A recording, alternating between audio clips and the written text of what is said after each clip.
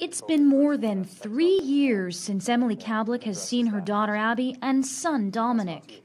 You know, the last time I saw my son, I was crying, and he was telling me everything was going to be okay, and it was just going on a visitation for 2 weeks, and so... Their father, Kevin Maryk, took Abby, who was just 5 at the time, and 7-year-old Dominic on a court-approved vacation in August 2008. They never came back. Kablik has been living a nightmare ever since.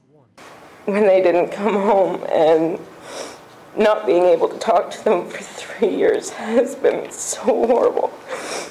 She hasn't stopped looking for Dominic and Abby, who are now 10 and 9. Neither have Winnipeg police. A new Crime Stoppers video has come out in hopes of generating tips about the case.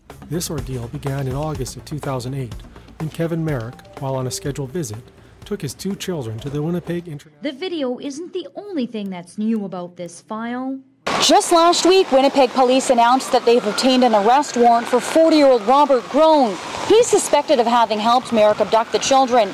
Police note that it's a Canada-wide warrant, so they're appealing to people across the country and those who might travel abroad to call in with tips if they have any idea where Groen might be. Canada-wide warrants are also out for Kevin Maryk and his nephew, Cody McKay, who's in his 20s.